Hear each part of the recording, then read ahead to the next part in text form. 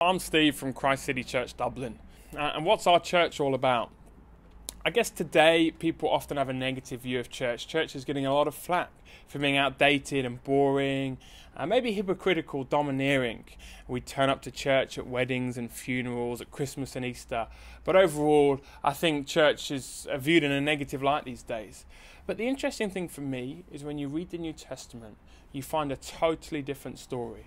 You see a bunch of people that are passionate and joyful, that are from diverse backgrounds, but yet united.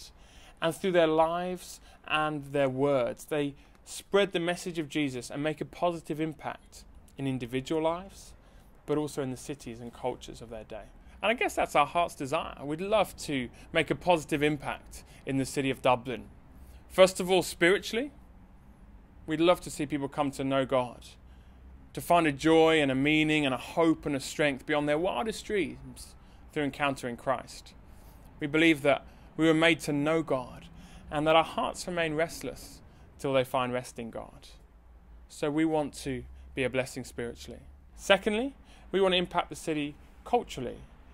Jesus calls us to be the salt and light of the earth, making a positive difference in art and business, in music and sport, in every area of life, in every community. So we want to equip Christians to live out the gospel in their day-to-day life and be a blessing to those around them.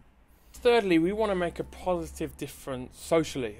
So the Bible's super clear on this, that in response to what Jesus has done for us, God's people are to care for the poor and the oppressed with acts of mercy and justice.